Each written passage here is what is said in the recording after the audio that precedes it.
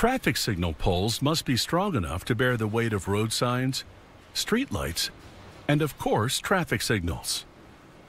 The poles are also built to withstand extreme weather conditions, such as high winds and heavy snow accumulation. Traffic signal poles are made of high-strength steel. Years of weather exposure can cause corrosion, so the poles are galvanized on both sides for protection. Each pole has a welded plate to connect it to a perpendicular pole. The poles are made out of these steel sheets.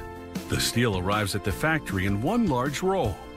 They use a decoiler to unwind the sheet and flatten it out.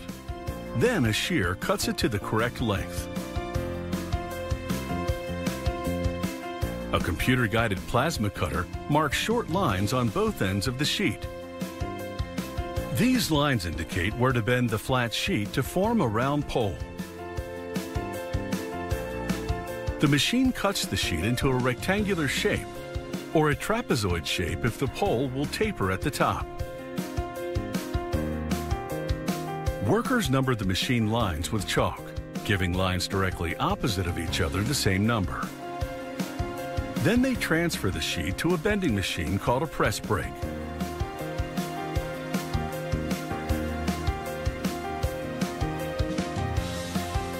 The press brake bends the sheet along the marked line to a pre-programmed angle.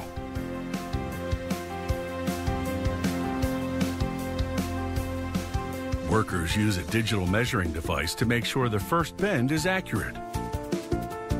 If it is, they continue bending along the remainder of the lines, transforming the flat sheet into a multi-sided round pole. Now the pole moves to a welding station, where hydraulic rollers apply pressure from both sides. This forces the edges of the sheet together so that a welding head can fuse the seam with molten steel. At the same time, the head deposits a granular powder called flux, which prevents air from penetrating the weld and weakening it. Workers place the pole in a hydraulic press, so it doesn't warp as the seam weld cools and shrinks. Next, a computer-guided plasma machine cuts a connection plate out of thick steel. The machine also drills holes for the high-strength bolts needed to attach the plate to the traffic signal pole.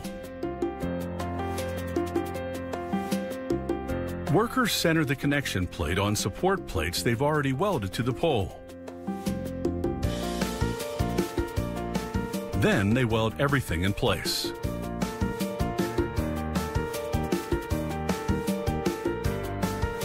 Next, workers weld a base plate to the bottom of the pole. It has holes for the anchor bolts, which are used for securing the traffic signal to the street. Workers inspect the welds with a testing device. It uses an electric current to magnetically draw colored powder into any defective area. The factory ships the finished poles to a galvanizing plant, where they're dipped in a series of wash tanks. The plant's tanks are deep enough to fully submerge the poles, so they can treat both the inner and outer surface at the same time. Now, the poles go into a vat of sulfuric acid. This bath dissolves the more stubborn contaminants that washing can't remove. The next tank contains a chemical that weakens the surface of the poles. This allows the galvanizing metal to penetrate the steel rather than sit on the surface. The final tank contains molten zinc.